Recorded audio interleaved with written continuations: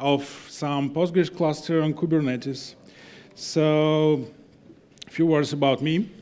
I spend a lot of time chasing to achieve 100% availability.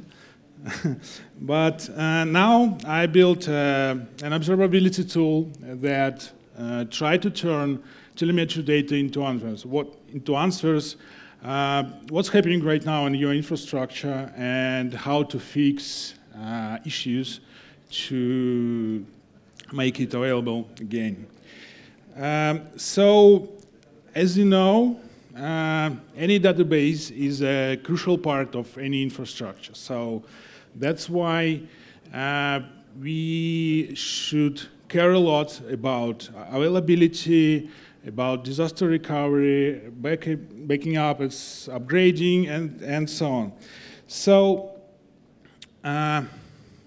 it can be done in many ways in a company, like growing your internal DBA team, or maybe hire an external DBA team. But the most popular case these days is for small and medium business is to use database as a service offerings like Amazon RDS or Google Cloud SQL. And it's pretty useful solutions, but there is a thing, vendor lock-in. So, and business doesn't like vendor lock-in because of ownership of the data and maybe to be able to migrate your data between clouds and so on. So, and what if we want to build something like cloud managed databases, but without this vendor lock-in? So, from my perspective, it should be an open source solution, because only in this way it can eliminate vendor lock-in. So it have to contain a lot of automation to provide us with the same level of service like Amazon RDS does. So, and Kubernetes here is a game changer in meaning that can bring us unified API to be able to manage infrastructure by the cloud. Previous speakers told us a lot about operators, so I don't see any need to repeat it again and again.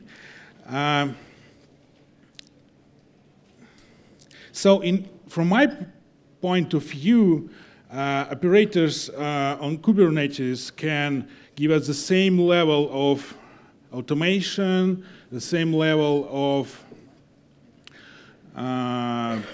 reliability comparing to cloud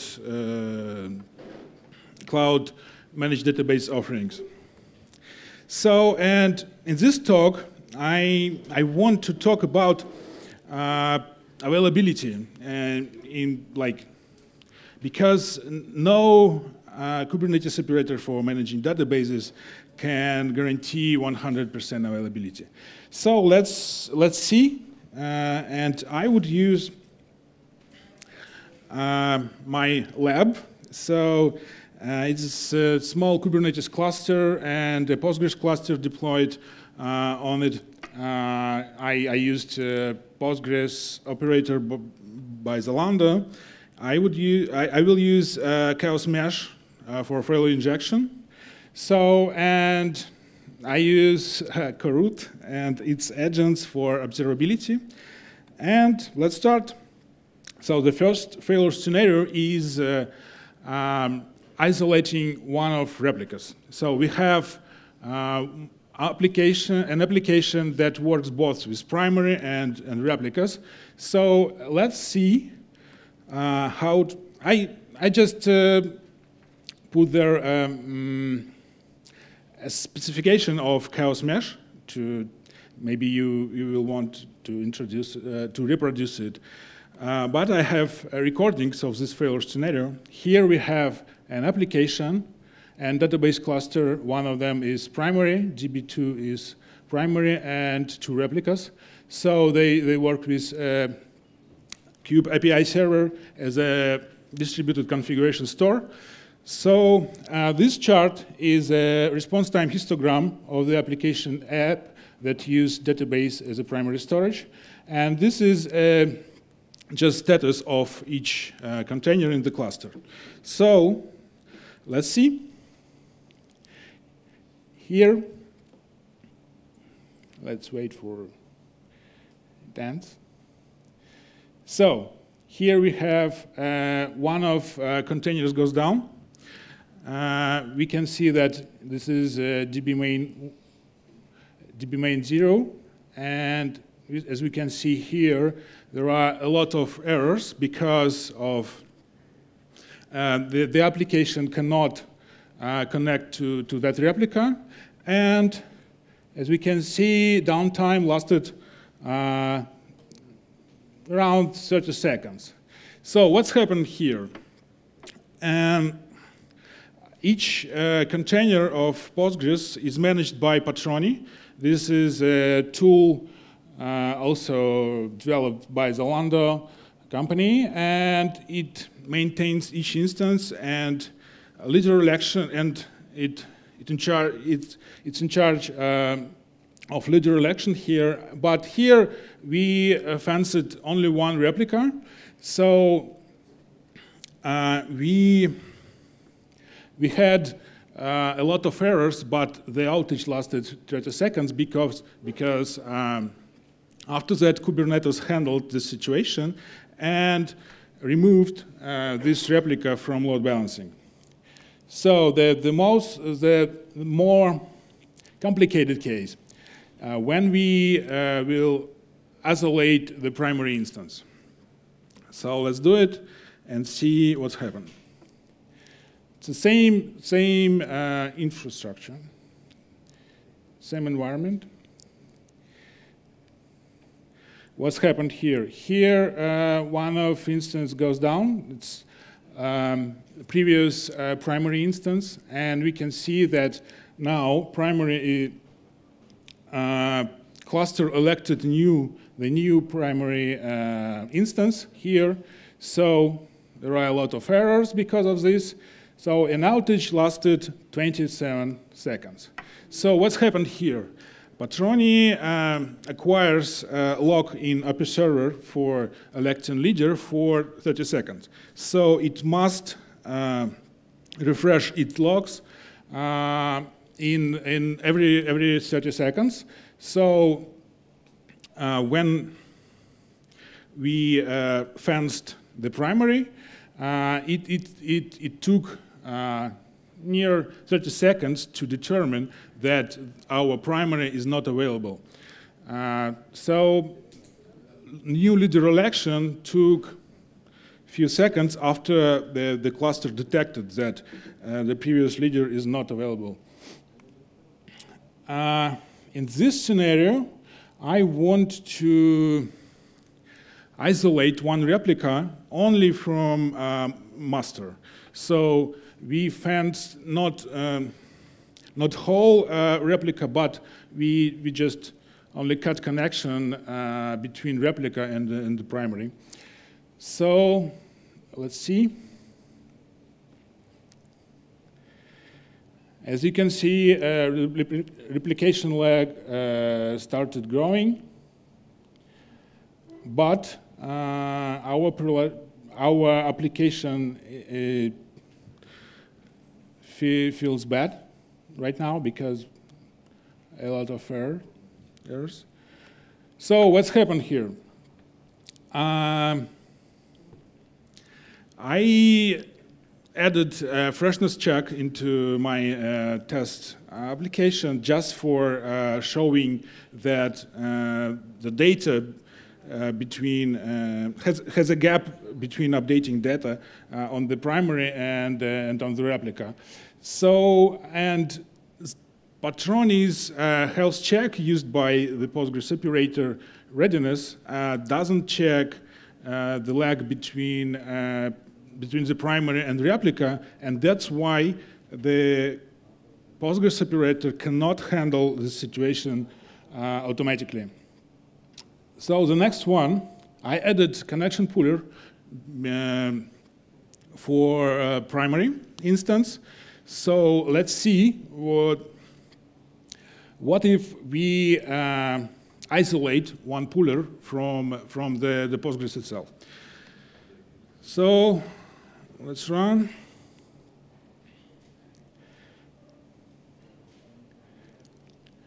We can see a lot of errors again.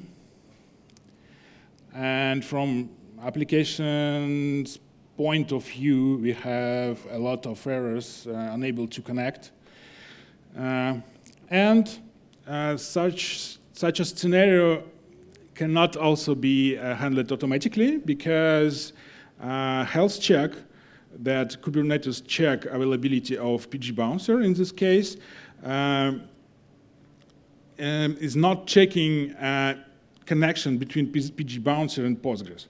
So, but as you know, this a complex network partitioning has very few chances to occur in real life. So, and one bonus track, we will perform major upgrade of Postgres cluster just under the load. So, and before we play this scenario, few main steps how operator performs major upgrades. Initially, the operator initiates rolling update. Means every container should be restarted to change the desired Postgres version, and upgrade itself is not started yet. So then, when operator change the desired state on the replicas, it initiates a switchover, which means planned failover. So it promote one of the replica to primary. So and then we will have a total downtime of the cluster during the upgrade. So let's see. As you can see here, cluster has 13.7 version of Postgres. Let's start and see.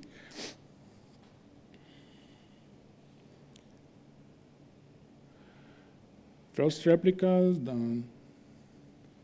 The second one, switchover.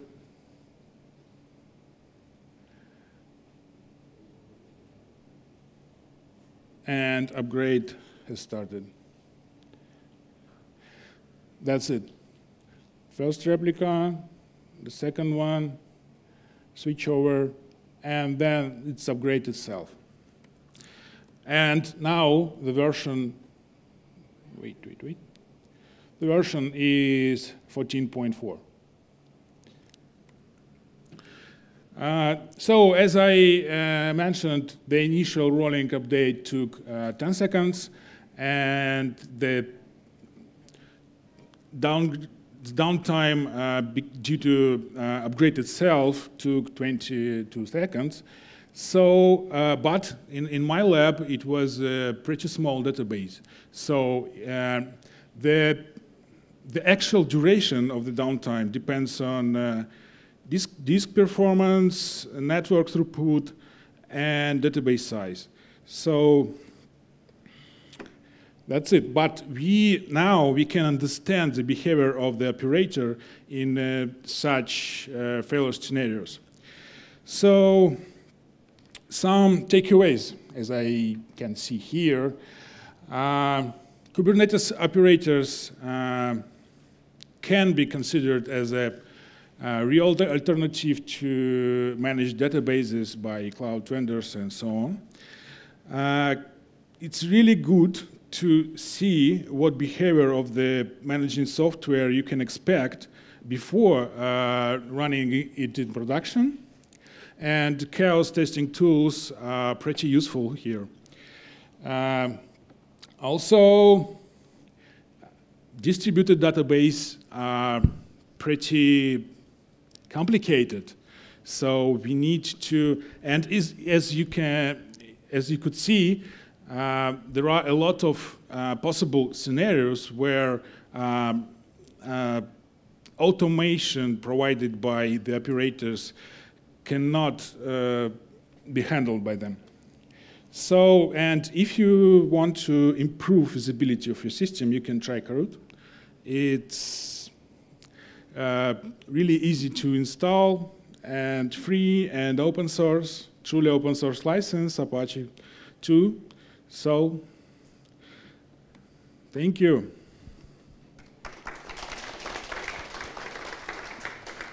If you have any question, feel free to reach out to me. Yeah?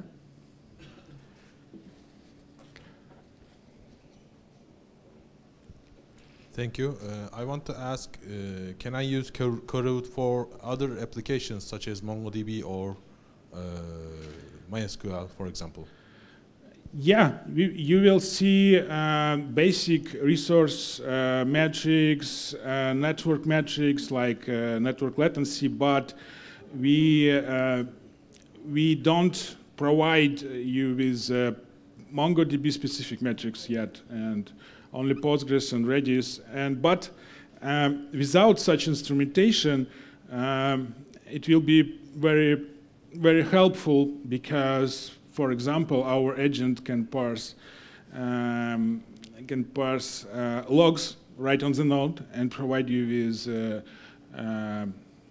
extract repeated patterns from your log. So it can be helpful without this instrumentation. Thank you.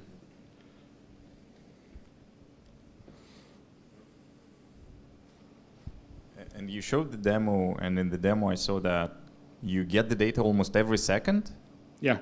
So it's like default for Coroot that it gets the data metrics? It depends on, Coroot uses Prometheus for storing okay. metrics, so you can choose any script interval you want. So Coroot can proceed from 1 second resolution to... Okay, so Coroot kind of depends on what I have in Prometheus. Yeah. So it doesn't, okay, got it. Thank you.